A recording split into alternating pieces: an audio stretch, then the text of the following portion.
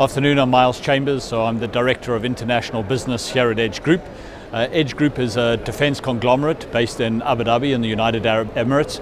We're here at IDEX 2023, where we've been showcasing a number of new capabilities and products, really focusing in three core areas: autonomous systems, electronic warfare and precision-guided munitions.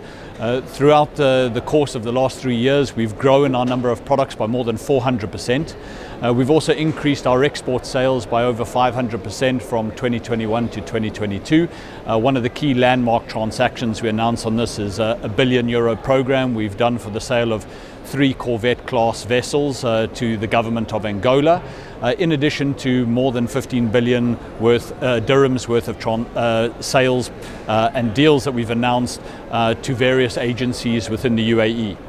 Yeah, so EDGE has expanded into a number of international markets. As I mentioned, some of these earlier transactions, such as the program with Angola, but also in terms of international partnerships. Recently we announced the strategic investment in Milrem Robotics in Estonia, which has been making unmanned ground vehicles for a number of years, really one of the industry leaders.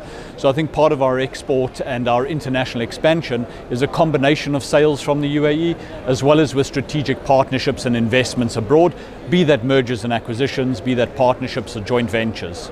So today we're working with a number of the Turkish industry, a number of partnerships were announced within the EDGE Group with various industries, and we look forward to how these expand into mutually beneficial partnerships as we go forward. Well, of course, we'll be at a Dubai Air Show later this year, which is another large exhibition being held in Dubai in November. In addition to that, probably some of the large international exhibitions such as DSCI in London.